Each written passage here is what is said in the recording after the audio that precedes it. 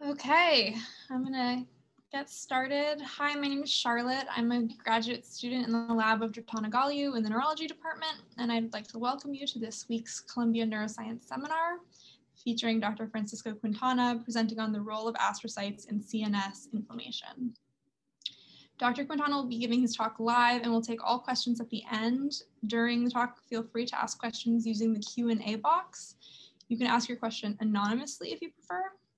If you're a trainee, please add the word trainee before your question so that we can prioritize it. People can also upvote questions they see in the Q&A box.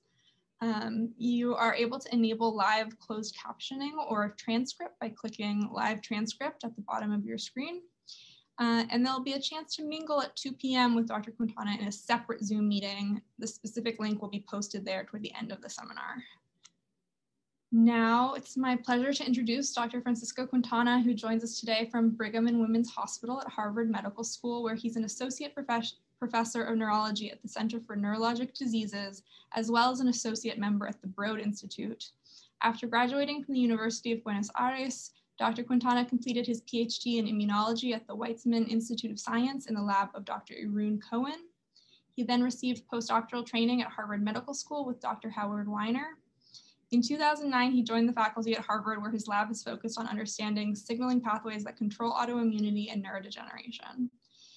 Among his many contributions, he has investigated glial immune cell crosstalk in CNS inflammation and has identified important roles for the transcription factor aryl hydrocarbon receptor in multiple sclerosis, glioblastoma, and viral infection. His seminar today is titled The Role of Astrocytes in CNS Inflammation. And with that, I'll turn it over to you, Dr. Quintana. Thanks, Charlotte, for the nice introduction, and thanks to the organizers actually for having me here. It's actually a great honor. So what I'm going to do today is actually to talk or discuss our work on the role of astrocytes in CNS inflammation, in CNS pathology. And in particular, our work is centered around one specific disease and its animal model. In particular, we work mostly on multiple sclerosis and experimental autoimmune encephalomyelitis, this animal model. Yet, we extend our work to other conditions, as it was mentioned before, such as brain tumors and brain targeting viral infection.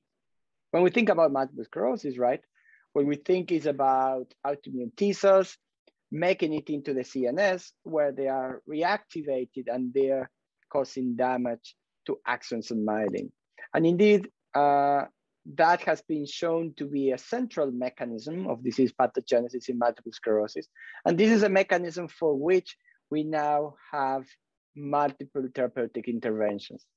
However, as those T cells make it into the CNS, those cells are also going to activate other types of immunity. In this case, they're going to trigger pro-inflammatory responses driven by CNS resident microglia and astrocytes. And that's extremely important because this is going to trigger an independent type or a different type of inflammation, an inflammatory response that is going to promote neurodegeneration through multiple mechanisms. And most importantly, a type of inflammation and neurodegeneration for which we have really limited therapeutic approaches available. And indeed, we and others believe that some of these mechanisms of disease pathogenesis are going to be shared by other neurologic diseases. Hence, identifying what regulates them and identifying candidate targets for therapeutic intervention is likely to result in therapeutic agents that are relevant not only for progressive phases of MS, for neurodegenerative stages of multiple sclerosis, but also for other neurodegenerative diseases. So with that in mind, my lab has focused mostly in trying to identify the mechanisms by which astrocytes contribute to CNS pathology and how those mechanisms are regulated. When we think about astrocytes in health, their role has been known for years. They're important for CNS development, for the function and development of the blood-brain barrier, of synapses. Under homeostatic conditions, right, astrocytes provide nutrients. They provide neurotrophic factors important for neural function. But many of these functions are actually going to be depressed or not present in the context of pathology. On top of that, in the context of neurologic diseases, astrocytes might gain other functions that directly contribute to disease pathogenesis. And we can think, for example, about the ability to recruit monocytes to the central nervous system via, for example, the production of chemokines such as CCL2. Also, astrocytes have been shown to secrete factors that can activate CNS resident myeloid cells, for example, microglia. And astrocytes themselves, they can, and they are known to be endowed with endogenous neurotoxic activity. So then the question is, what are the different mechanisms that regulate these depressed functions, depressed homeostatic functions, and also that boost those pathologic functions in the context of neurologic diseases? And in order to address that question, there are 2 points that I want to bring up, 2 points that are going to be very important for what I want to share with you today. The first point is that more than 100 years ago, Santiago Ramón y Cajal, he actually was able to differentiate multiple types of astrocytes, at least based on their morphology. Hence, one of the questions we would try to address is which of these subsets are actually benefit or try to drive disease progression as opposite to trying to arrest it.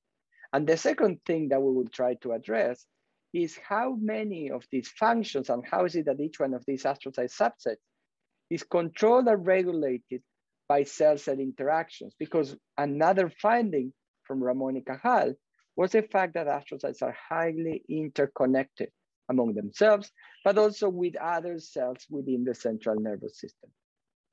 So with that in mind, the goal of my lab was, or one of our goals was actually to start to characterize astrocyte heterogeneity and try to assign function to these different astrocyte subsets. In order to do so, we actually analyzed not only preclinical samples, samples coming from multiple models of experimental autoimmune encephalomyelitis, but also clinical samples from recently deceased patients. And we subjected those samples to single cell and back analysis, ranging from transcriptomic to proteomic. And the idea or the goal of our studies was first to define different astrocyte subsets, then to identify for each one of them transcriptional regulators that would be central to their function. And the goal of that was actually to be able to perform in vivo cell-specific gene perturbation studies, in particular using CRISPR, as a way of trying to infer the function of each one of these different astrocyte subsets. And with that in mind, and with that kind of framework in mind, I want to share with you 2 examples that actually represent and highlight the breadth of astrocyte responses and functions in the context of CNS pathology. The first example I want to share with you is actually a subset of astrocytes we identified, which are driven by the transcription factor MAF gene. And the point I want to make as I move through my presentation is that I'm going to use the word subset in order to define these clusters or groups or types of astrocytes, because it is not clear to us yet which one of these subsets is actually developmentally encoded and which one is just an activation state that can revert or be changed into a different state in the presence of different stimuli. Though I'm going to share with you some of our early findings in terms of the plasticity of different astrocyte subsets. So having said that, as I mentioned, the first example I wanted to share with you was this subset of MASG-driven pathogenic astrocytes. And we identified these astrocytes as a result of the analysis by single-cell RNA-seq of clinical samples and from MS patients and controls, and also samples obtained from EIE mice. And as you can see here, our studies identified the significant expansion of what we call here cluster 1 astrocytes, a subset of astrocytes that was significantly expanded both in the cerebellum and the cortex.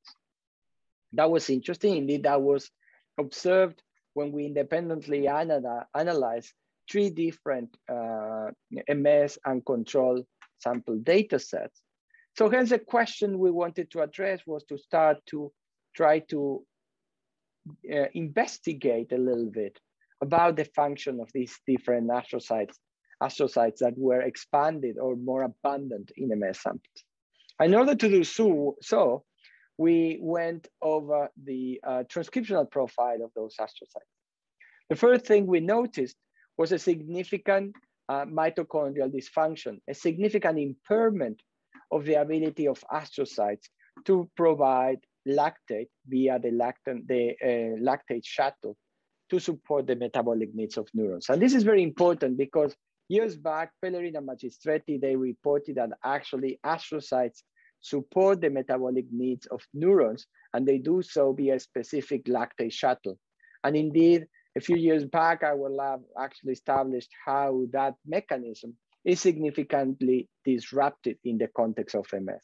What our findings here suggest is that this specific cluster really shows a significant decrease or impairment in its ability to perform one of the basic functions performed by astrocytes in the context of CNS physiology.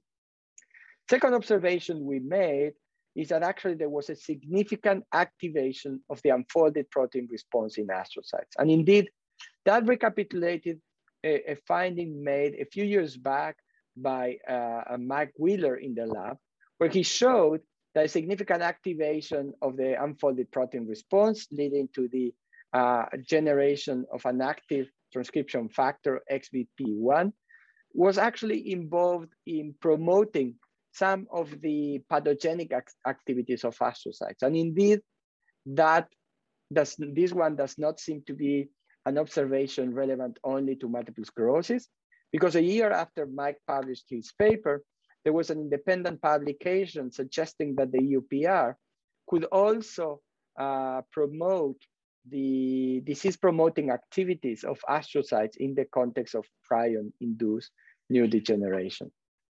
So far, so good. But then one interesting observation we made was that when we analyzed the candidate, or when we searched for the candidate regulators of this astrocyte subset, we detected a significant role for a transcription factor called MAFG, which is one of the small members of the MAF family of transcription factors.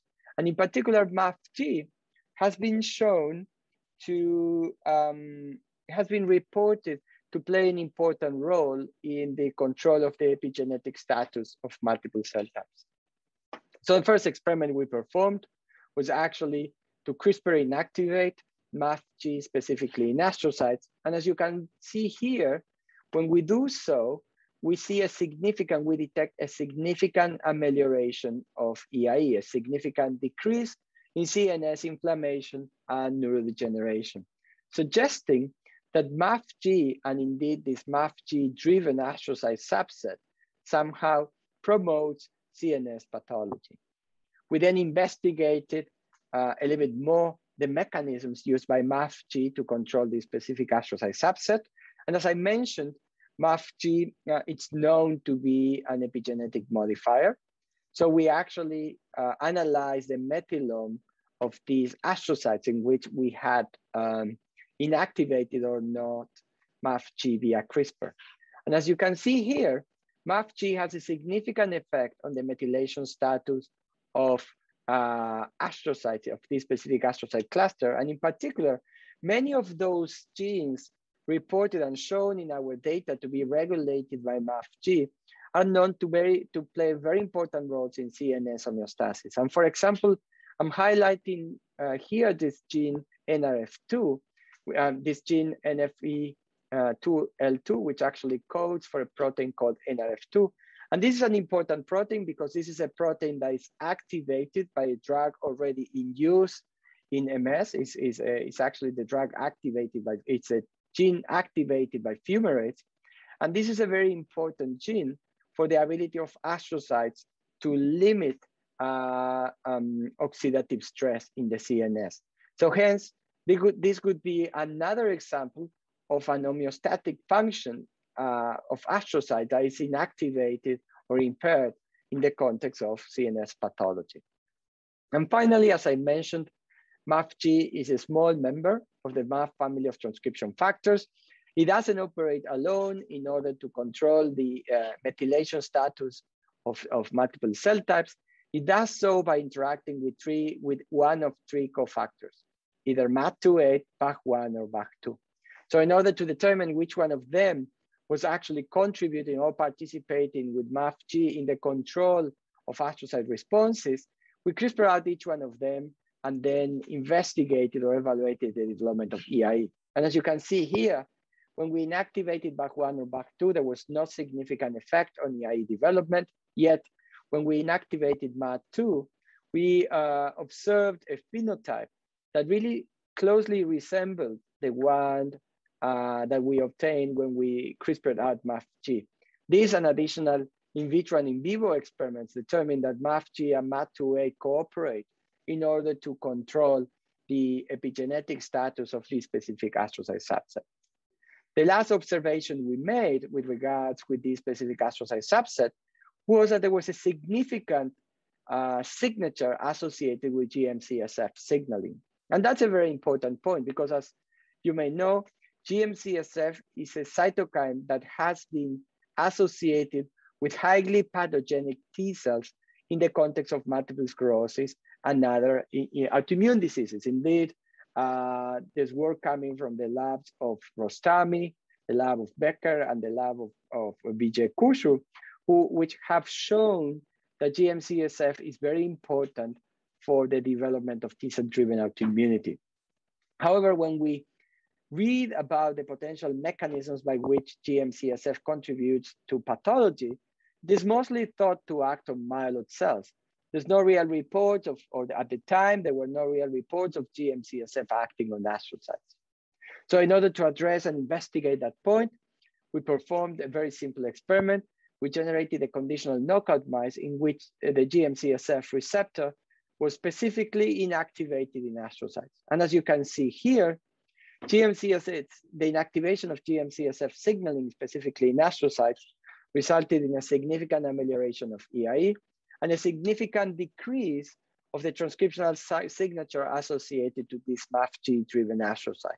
Most interestingly, when we analyzed by in situ transcriptomics the location of MAT2A MAFG positive astrocytes with regards to or in relationship to the localization of T cells producing GM-CSF, those cells were shown to be very closely correlated, suggesting that indeed within the CNS, GM-CSF produced by T cells plays an important role in the control of MAFG-driven astrocyte responses. And with that, I want to finalize the first part of my talk. So basically, I wanted to share with you some of our data on the role of MAFG positive astrocytes in CNS pathogenesis. These are astrocytes that show significant impaired ability to support the metabolic needs of neurons and also to control oxidative stress. These astrocytes showed an an exacerbated unfolded protein response. And one important point I want to make is that they seem to be maintained or induced via GM-CSF produced by a specific subset of T cells. Now, the example I want to share with you is actually at the other end of the spectrum, and it's actually a subset of astrocytes characterized by the surface expression of the apoptosis-inducing molecule trail. And we identified this molecule or this astrocyte subset as part of our studies in which we performed proteomic analysis of different astrocyte subsets. These studies, in combination with single-cell RNA-seq, identify a specific subset of astrocytes characterized by the expression of LAMP1 and the pro-apoptotic molecule trail. We then followed an approach similar to the one I mentioned before. We actually then first inactivated trails specifically in astrocytes and investigated the development of EIE. As you can see here, when we inactivated trail expression via CRISPR, specifically in astrocytes, there was a significant worsening of EIE, suggesting that somehow these trail-positive astrocytes limit CNS pathology and inflammation. And a hint about the mechanism involved came when we actually analyzed the apoptosis of T cells within the central nervous system. And the reason we did so is because trail is known to be very important to induce T cell apoptosis. When we performed those studies, we detected that the inactivation of trail in astrocytes and concomitant worsening of EIE was associated with a significant decrease of T cell apoptosis in the CNS. So that led us to think that actually these astrocytes that express trail in the membrane might be limiting CNS inflammation by inducing apoptosis of pro-inflammatory T cells as they try to make it into the CNS. And indeed, in multiple in vitro and in vivo experiments, we were able to demonstrate that these trail-positive astrocytes indeed induce the apoptosis of highly pathogenic pro-inflammatory T cells. So far, so good. The second question we wanted to address was, what were the mechanisms regulating these trail-positive astrocytes? In order to address that question, we actually performed additional single-cell RNA-seq studies. And to our surprise, one of the strongest signatures we detected in these trail-positive anti-inflammatory astrocytes was interferon gamma signaling. And that's important because interferon gamma, surprisingly, has been shown for years, actually more than 20 years ago, to play very strongly, a very important protective role in the context of EIE. And that has been shown when either interferon gamma has been deleted or its receptor has been deleted as well. The question was what was the mechanism involved in those protective effects of interferon gamma and how these trail-positive anti-inflammatory astrocytes could fit into these effects. So in order to address that, the first thing we did was actually to treat astrocytes in vitro with interferon gamma and also with other cytokines. As you can see here, interferon gamma induces a very strong upregulation of trail expression. This upregulation is not seen if we use type 1 interferons like interferon beta, or if you use other pro or anti-inflammatory cytokines.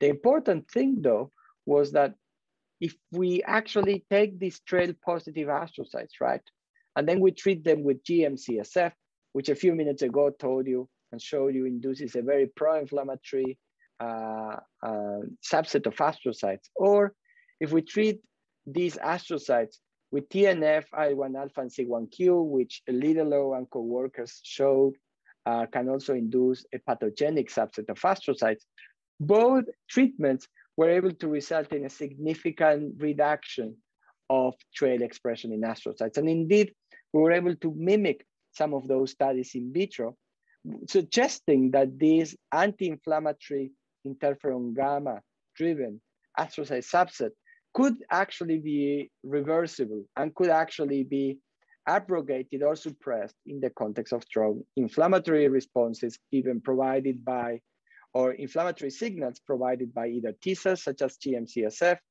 or CNS resident microglia such as TNF, I1 alpha, and C1q.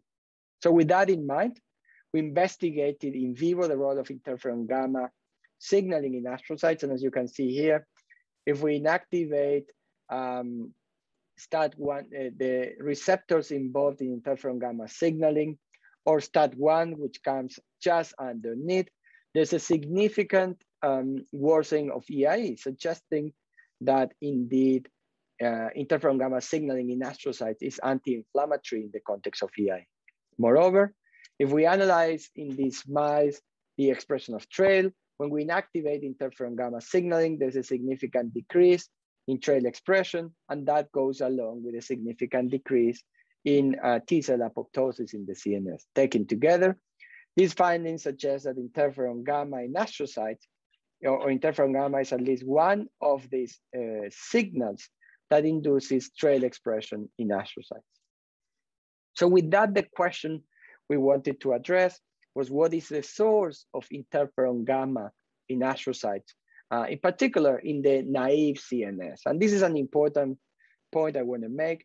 There's very little, if anything at all, infiltration of the CNS parenchyma, but by peripheral immune cells in naive mice.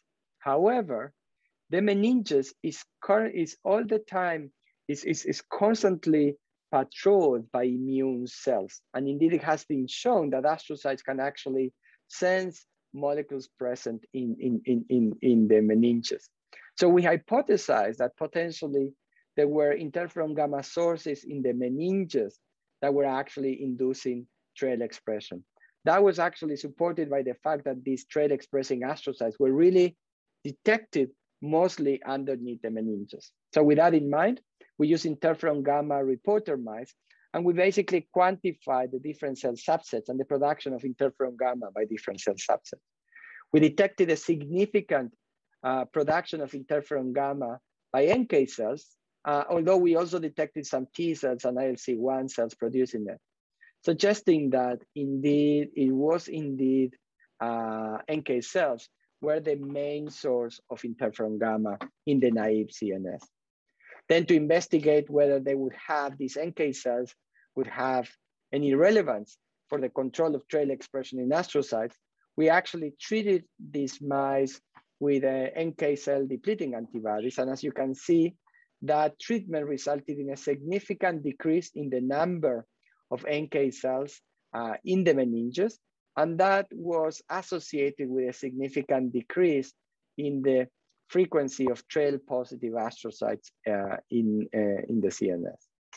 Conversely, if we now take astrocytes and co-incubate them with NK cells that are either expressing or not interferon gamma, because we can use either knockout mice or interferon gamma reporter NK cells, co-incubation of astrocytes with NK cells that express interferon gamma results in a significant upregulation of trail expression. Taken together, these findings suggest that NK cells are one of the relevant sources of interferon gamma, which is involved in the induction of trail expression in this anti-inflammatory astrocyte subset.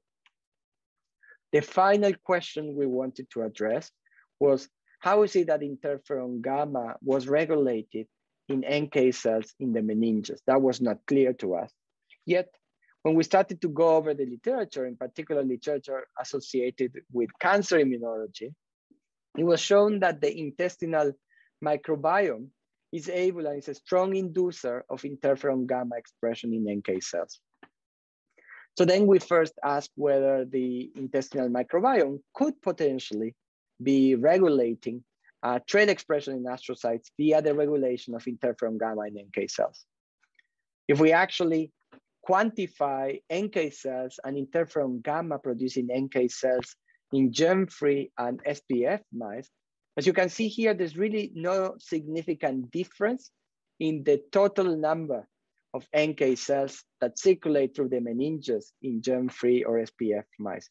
However, from within those NK cells, there's a significant difference in the frequency of which of those cells expresses interferon gamma.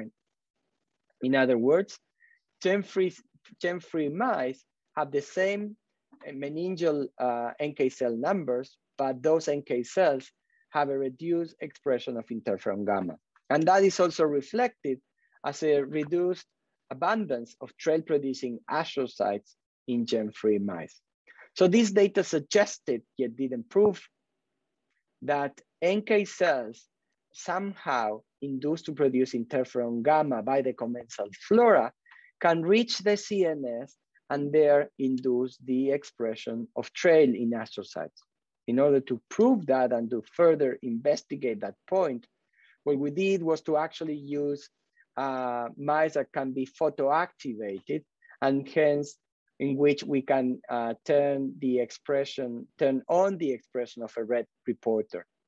So with those mice, what we did was we illuminated the gut of these mice, and then 24 hours later, we look for the detection of NK cells that show this red transgenic mark in the meninges, suggesting that the cells are circulating. So as you can see here, when we perform this experiment, we detect a significant number of NK cells that migrated from the gut to the meninges 24 hours after gut irradiation, light irradiation. And the important point I want to make is that if these mice were naive in the sense that we didn't induce EIE or any type of CNS inflammatory conditions, these NK cells, they remained in the meninges. They did not infiltrate the parenchyma. In a second experiment, we repeated this approach, but now treated the mice with antibiotics in order to significantly decrease the commensal flora. And as you can see, when we do that, we detect a significant decrease in interferon gamma production by those circulating NK cells, suggesting that the gut flora educates or induces interferon gamma production in NK cells that circulate through the body, and when they go in particular through the meninges, can induce this anti-inflammatory trail expressing astrocyte phenotype. So with that, just to summarize what I showed you today, so these data suggest that there's an anti-inflammatory subset of astrocytes, that induces T cell apoptosis through a mechanism mediated by trail. This anti-inflammatory astrocyte subset is induced by interferon gamma. We believe one of the main sources of that interferon gamma is actually NK cells that are educated in the gut by the gut flora. So this finding has very important implications. First of all, it adds another mechanism or another degree of complexity to the different mechanisms by which the gut flora can control CNS resident cells, in particular astrocytes. We have shown a few years back that actually there are some commensal flora metabolites, right? That just because of their chemical properties can reach the CNS and control astrocytes, microglia, and the crosstalk. The data I presented you today suggests that the gut flora can also educate or modulate the function of NK cells or other immune cells in the gut that can then reach the CNS and there interact with astrocytes in order to also control astrocyte responses.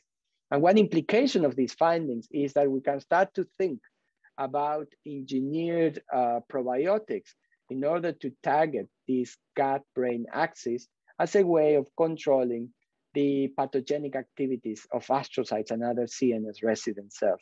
And indeed, we recently described one of these efforts where we generated therapeutic engineered probiotics that can sense and respond to inflammation. And we're actually working on additional circuits and engineered probiotics to directly modulate the gut-brain axis. Now, if we go back to our initial question, right, or discussion about different astrocyte subsets, what I shared with you was a different astrocyte subset characterized by the expression of TRAIL, which has an anti-inflammatory role, and it basically does so by inducing T cell apoptosis. And the interesting thing I wanted to mention is that this astrocyte subset is actually induced by a specific subset of NK cells that produce interferon gamma. So when we think, a little bit about the data I showed you, I talked about different astrocyte subsets or phenotypes and how is it that they are controlled by multiple interactions with different subsets, either via GM-CSF, via interferon gamma. If we step back, that's a common mechanism of regulation of astrocytes. Microglia astrocyte crosstalk is known to play a very important role in astrocyte regulation. Shane Littleout talked about or described a role for I1 alpha, C1q, and TNF alpha in regulating astrocytic responses. We showed previously how VEGF-B and TGF alpha produced by microglia can also control astrocytic responses. we and others have talked about this very deep cross communication between neurons, astrocytes, and oligodendrocytes, which involves not only chemokines and cytokines, but also specific metabolites in order to regulate the activity of these many cell types. And finally, today we discussed about the role of astrocytes, T cell and NK cell communication in order to control astrocyte subsets and their responses. The real question then is, how can we investigate multiple astrocyte, multiple cell-cell interactions that control the responses of astrocytes and potentially other cells in the central nervous system? In order to address that, we developed a technique which we call rabbit-seq, which is basically based on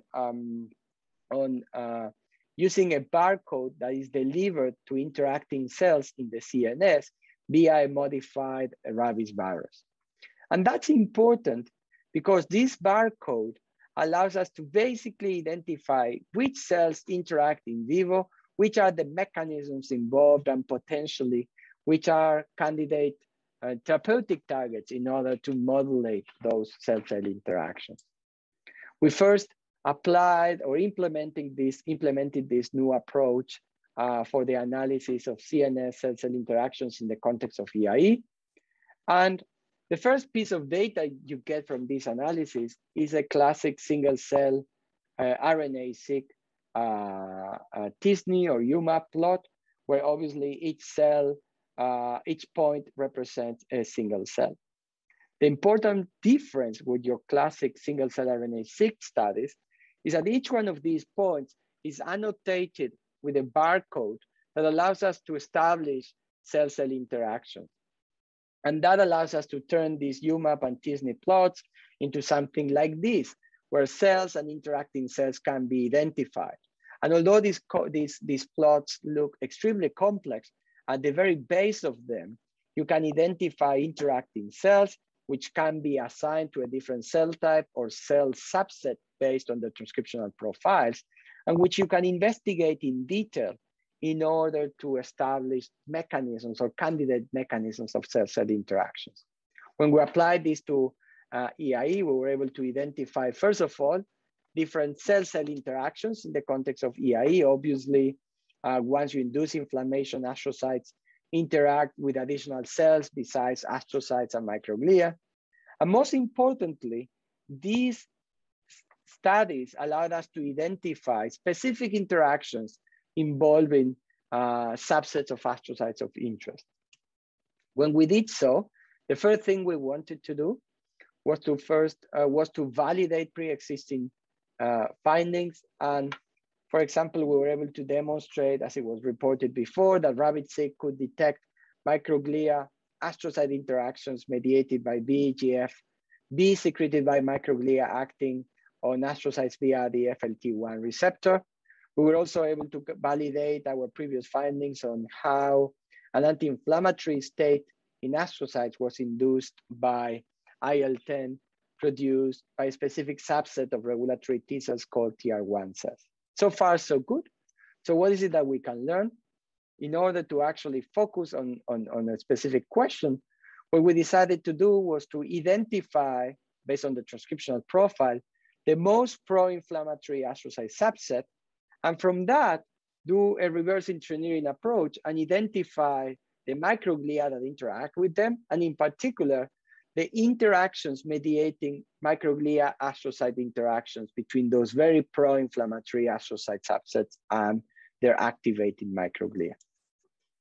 When we performed those analyses, to our surprise, the highest ranked type of interaction or pathway was actually those interactions mediated by axon signaling, by axon guidance pathways, and in particular, interactions mediated by a signaling system involving the F receptor and its ligand, the ephrin protein. In particular, our studies identified the FP3 receptor expressed in astrocytes as being an important mediator of pro-inflammatory responses. At this time, just candidate pro-inflammatory responses triggered by its ligand, ephrin B3. And there are a few points I want to make. In this case, both FB3 and its ligand ephrin B3 are membrane bound. So that's important because then both interacting cells have to be extremely close. The second point I want to make is that both interacting cells express proteins with intracellular signaling domain. The FB3 receptor has an important signaling domain, which expresses a tyrosine kinase, which harbors a tyrosine kinase, and hence it's itself a very interesting candidate for therapeutic intervention. But the ephrin B3 intracellular domain can also trigger intracellular signaling. So hence you have a system where interacting cells can both modify their cellular responses as a result of bidirectional signaling. The first experiment we performed in order to validate these findings was actually to analyze CNS tissue from MS patients. And as you can see here, we detected a significant upregulation of the FB3 receptor in astrocytes and the ephrin B3 ligand in microglia from MS patients. We validated that also when we reanalyzed our single-cell RNA-seq datasets.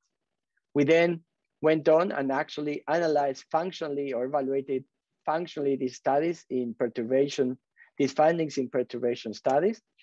And as you can see here, if we inactivate the FB3 receptor in astrocytes or the ephrin B3 ligand in microglia, that results in a significant amelioration of EIE, concomitant with a significant decrease in the recruitment of inflammatory monocytes into the CNS, and a significant decrease in pro-inflammatory responses in astrocytes. If we now analyze the effect of that downstream signaling pathway, particularly in astrocytes, what we found is that actually FB3 signaling in astrocytes controls mTOR function, and by doing so, controls microglial activity. And that's important because eventually those mechanisms regulate the production of mitochondrial reactive oxygen species that activate a series of pro-inflammatory responses. As I mentioned, this signaling pathway is actually bidirectional and also is going to trigger signaling in microglia. If we now analyze microglia when we inactivate either ephrin B3 signaling in microglia or FB3 if we deplete it in astrocytes, that results in a significant downregulation of microglial activation.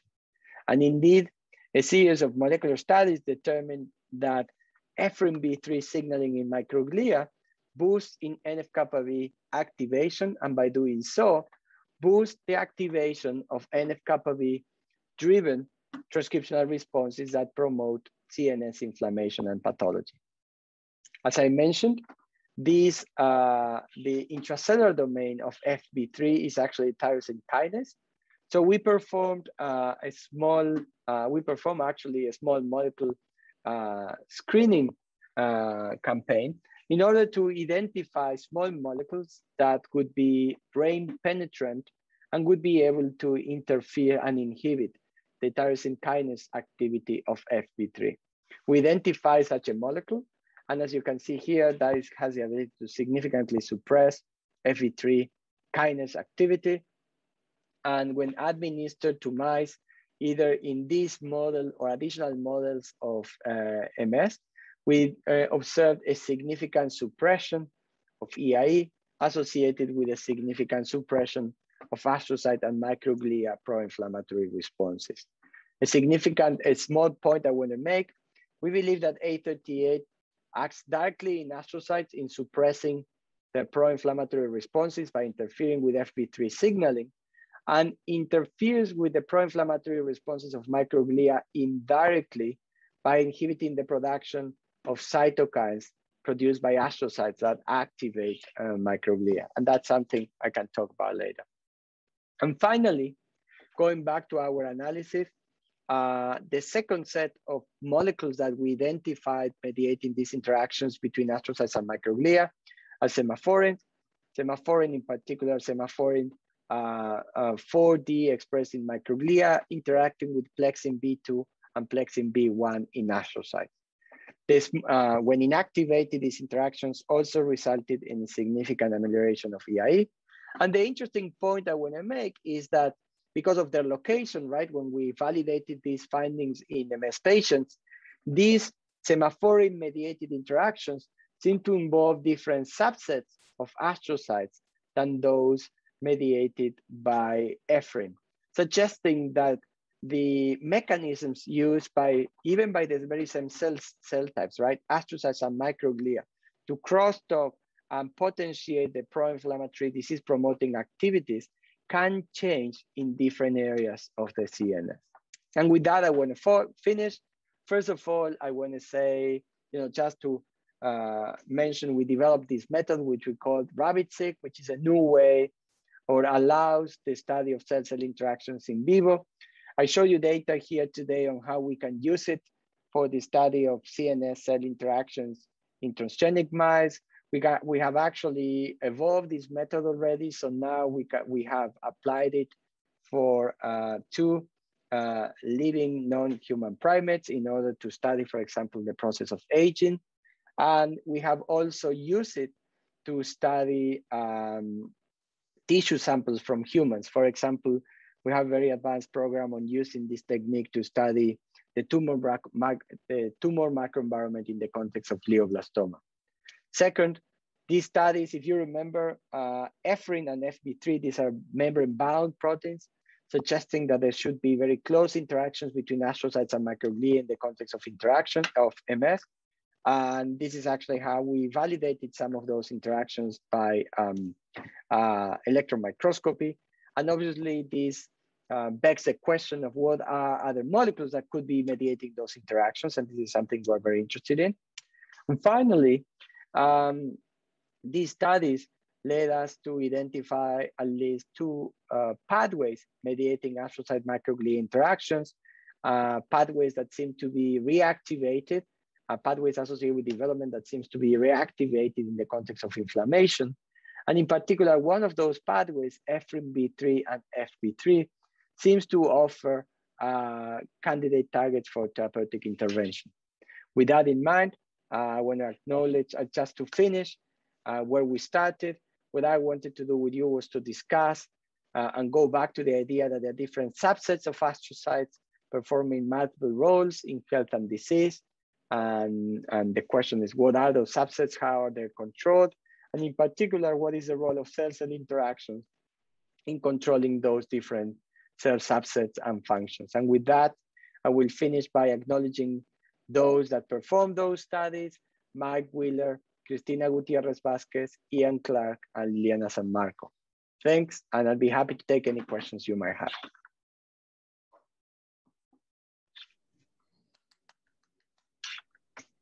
Thank you so much, Dr. Quintana, for a really fantastic talk spanning a lot of different projects. We'll start out with some trainee questions. We have 2 from Mary Claire Tui. She asks, is the interferon gamma production by NK cells unique to astrocytes, or is it having an effect on inflammation in other CNS cells? Oh, that's an excellent question. Indeed, in the supplementary data, we showed that there's a significant upregulation of trail expression in microglia as well. We didn't investigate that in detail because we focused on astrocyte-specific inactivation studies. Yet when we step back, right, and you consider the effects on pathology, it is likely that the effect of microglia might also play a role.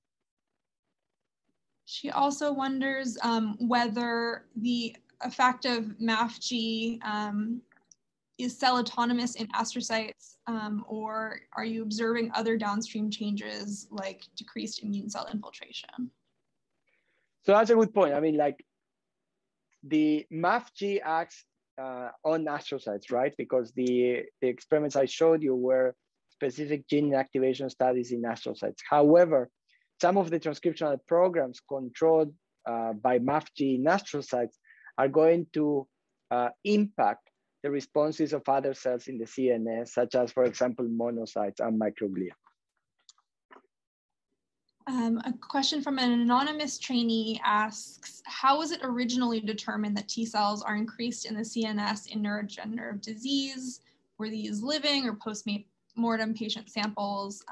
And what kind of samples are available from patients to validate the mechanisms found in mouse models?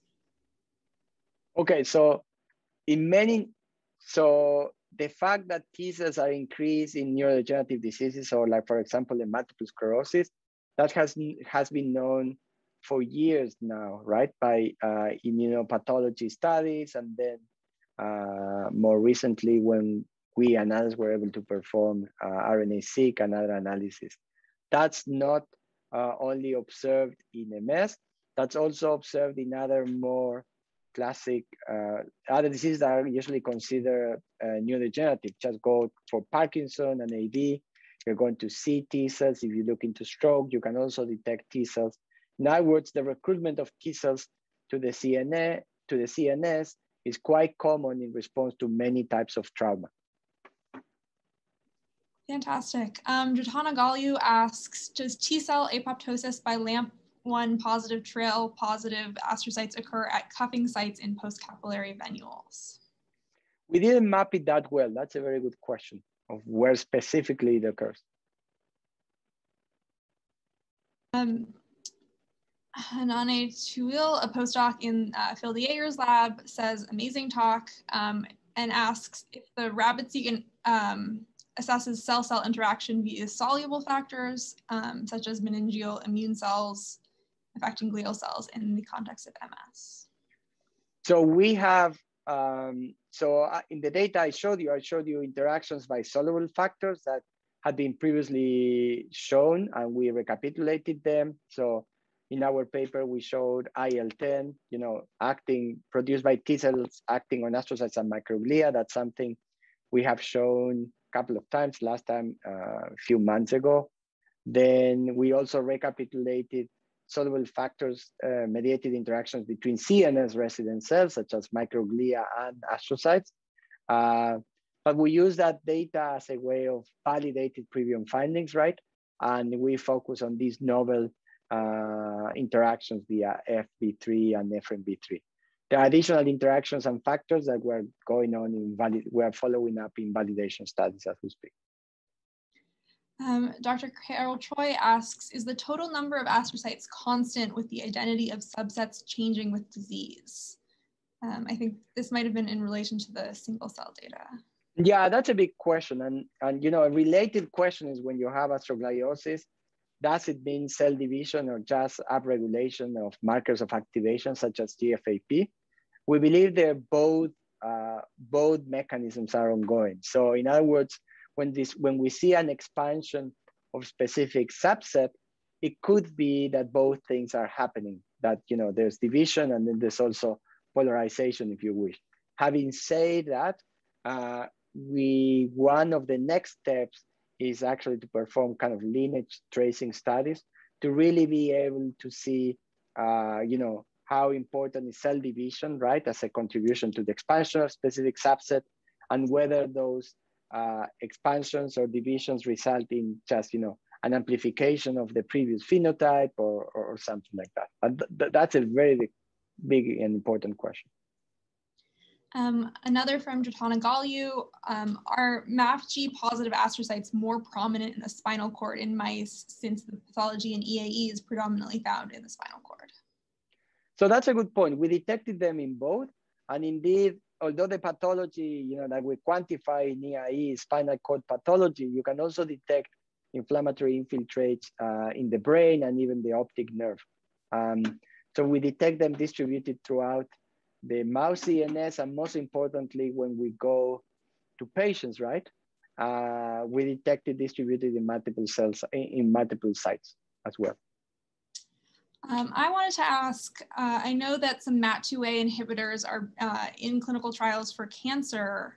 Do you think those would work in MS, or is it a more specific interaction that needs to be targeted specifically? That's a good question. I mean, that's an exciting thought. the question is whether that would be too unspecific, right? And the caveat is that, obviously the bar is, we are talking about cancer probably has different needs than multiple sclerosis. We're talking also about a chronic lifelong disease. So those are considerations to keep in mind. If one were to be able, if it would be possible to devise a method to basically administer or deliver the inhibitor specifically to astrocytes, that might be a good way to go. And indeed, for years, my lab has been working on nanomaterials to target different cells of the immune system. So that's an actually ongoing and exciting project.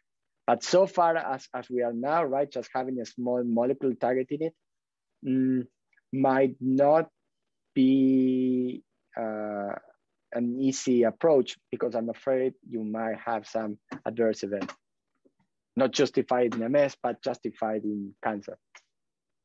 Yes, that makes sense. Okay, thank you so much for your wonderful seminar and answering those questions. If anyone else has further questions, we can roll them over to the mingling session, which the link to is in the chat. So hope to see everyone there momentarily.